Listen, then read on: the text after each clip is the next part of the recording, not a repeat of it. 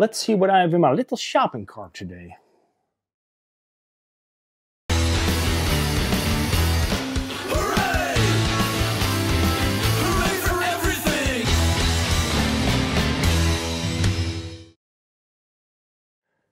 Thanks for watching. I went ahead and I mounted all of the stuff that I was going to talk about today already to the truck, just because that makes things a whole lot easier and it will allow me to explain what issues I ran into. Today the main brand that we're going to talk about is, I have no idea how to pronounce this, YRUCEC. I will make sure that there's a link to his Instagram and also to his website in the video description box so you can check it out. He makes some incredibly cool stuff.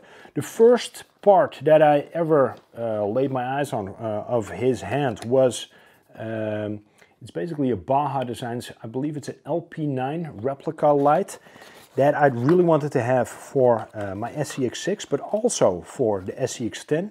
I saw at Proline by the Fire, I saw a full-size truck rocking these lights instead of headlights, and it looked so incredibly sick. I hope you can agree with me that it also looks fantastic on this CJ7. This is a part that we will talk about a tiny bit later in this video.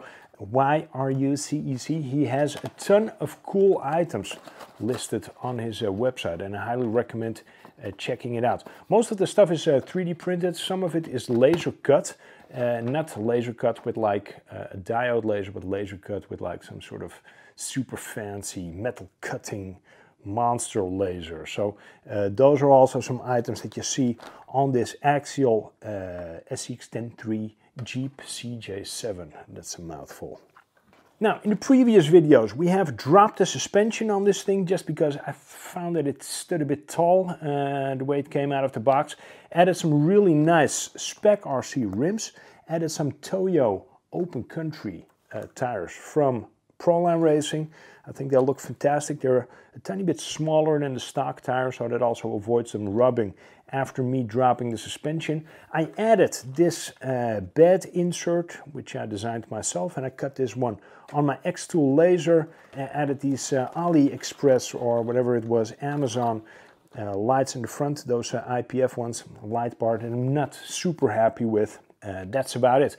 Now, if we take it from the back to the front, you will see that I added some bars over here. If you have the stock Axial SCX10 Jeep CJ7, it looks a bit dull on the side. So there's a lot of flat black going on. It is literally flat black. There's no shapes whatsoever.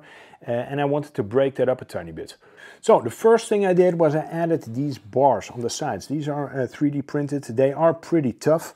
So you get some different hardware with them as well, because these tap into the cage. So there's like an extended tab on those cage bottoms, and you thread those screws into that space just to secure everything. The second part that I added is this big luggage rack. I really like the way that this looks.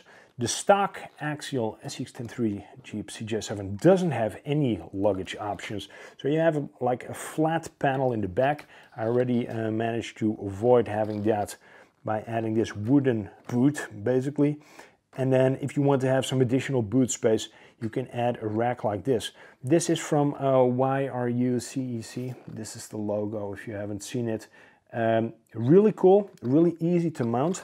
This thing comes with two clamps that you put around these bars of the cage.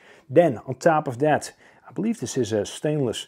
You mount this stainless piece, which also comes with two little brackets in which you can then tap the basket, for lack of better wording. On top of that, I've put a Proline cooler, and I put a Night Customs 3D printed, I believe this is like a Pelican case. I will make sure that this is linked in the video description box. You can find this on, amongst other sites, My Mini Factory. And I used a Warn strap to secure this into place. I believe that this Warn strap as well, that I got this from AliExpress, but don't pin me on it. Looks nice, you can adjust the length on it. This is actually one of the few AliExpress parts that I really, really like. Then, going to the interior, there's now an oh shit bar, so the passenger side really didn't have anything to hold on to, apart then from this little rail in the top. So I wanted to have something really on the dashboard as well. Stock, it comes with a sticker. I left the sticker in place just because it doesn't really get in the way of the look, and it sets it off nicely. But putting an additional bar over there really makes, I think, a bit of a difference in giving you something more to look at for that interior. And of course, a really big eye-catching change are these door panels that I put on the outside. This gives it like an armored look. These are a true pain in the ass to put on there. You really need to take your time. Tons of little screws. I'm not sure if you can see it. These are some of the smallest screws I've ever worked with. If you ever wonder if you can start, for example, a watch repair shop, stuff like that, if you wonder if you need reading glasses, if you wonder how your motor skills are, your fine motor skills in your fingers, I highly recommend ordering some of these parts because you will put everything to the test. Thankfully, I don't need reading glasses yet. Also, my fine motor skills are still pretty good. The only thing you really need for mounting these parts is an excellent set of drivers. Now, the drivers I use are these. Let's see if this box is open. These are my Baja drivers. So there's a lot of different sizes in here, a lot of different head types. So there's flat, there's Phillips, there's some torque, and there's also some hex heads. These are fantastic. They cost quite a bit, but I've been using them for years. If you keep them in its case, everything stays in really good nick, and they are super accurate. So there's always a head in here that fits the head of those screws, or a tip in here that fits the head of those screws. And having a good fitting driver is absolutely paramount in being able to execute the installation of all of these parts. If we go to the front, you see over there as well, I added 2 faux hinges and also a cowl, what do you call it? A cowl opening, which isn't really an opening, but more like a cover. Tiny screws, you really need to do your best not to mess that up. So what I did, I used this tiny pin, just make like a little divot so I could start threading my screws in, because I don't have any type of drill that is small enough to actually punch a hole of that size. Last thing I did, I really didn't like this stock Stinger style bumper. It's period correct, I guess, and it looks fine for most, but I wanted to have something that looks a tiny bit more purpose-built. So I wanted something that encompasses that front of that Jeep CJ7. I also want something that can still house a big winch. So I have this, what winch is this again? It's either, I think it is an 8274 by RC four-wheel drive. This is a licensed barn winch. I'm not going to use it, so it's just there for decoration, but I do think that it looks fantastic. This bumper as well is from YRUCEC. It is 3D printed, it looks fantastic. In functionality, it's of course not as tough as a steel bumper or a metal bumper, but it really looks the part, and that is exactly what I was going for. I took the shackles of the old bumper and put those on the new bumper that I have installed.